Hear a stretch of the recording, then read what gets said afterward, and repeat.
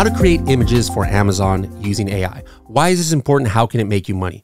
Well, in the past, our only option was to maybe take, rudimentary kind of like ghetto looking images with our phone or something like that, or pay a lot of money if we had it, for professional pictures. That's still what I do, actually.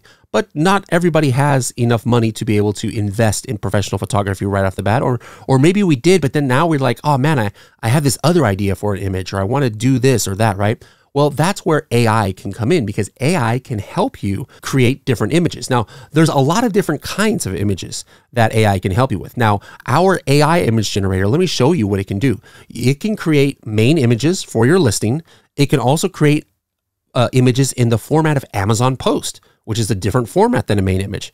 You can make A+ logo images, A+ image header images, all the different A+ module types of images you're going to be able to create using this AI image generator.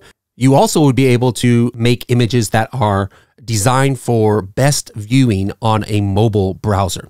So what is the process for this? I actually pulled up a listing here of a competitor product. All right, this is a coffin shelf that is not my coffin shelf, but I saw a couple of his images and I'm like, you know what? This very well could have been done maybe with AI, or maybe he paid a lot of money for this picture. And so I'm like, is it possible for me to duplicate this image that this guy has of his coffin shelf on this wall?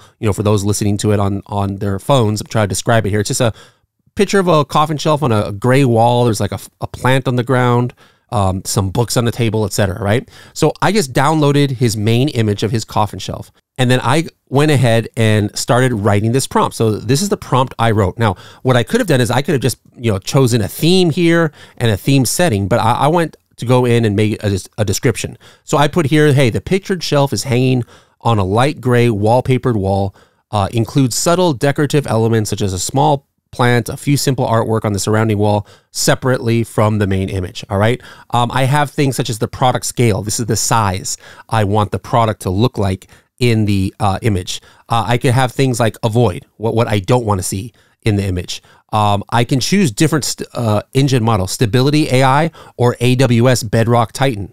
What is the AI style? I chose photographic. I could have chosen comic book, digital art, anime, analog film, 3D model, etc. And then basically, let's go ahead and see what happens. I didn't put too many details here. Let's hit generate images. All right, here we go. This is what has shown up. I got 4 images it put.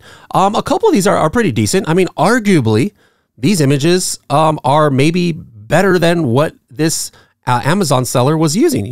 This is not a good resolution that I'm looking at right here because I'm not zoomed in, but I would almost say it's better than this image that this best-selling coffin shelf is using right now on their listing. So now if I want to use it, I just go ahead and download this, and I can go ahead and upload this to my listing. All my previous images are going to show up down here. This is just scratching the surface, and maybe you guys are better at making prompts than me. You can even use ChatGPT to help you make a prompt to generate some higher quality images. But if you're looking to make, take one image and make it in the format for A+ content or Amazon Post, or change out backgrounds, maybe you're doing a holiday theme, for one of your listings, and you want to put like some Christmas ornaments or some Halloween things or whatever. This is a way that you can just do it without having to have a reshoot. So hope you enjoy using that feature.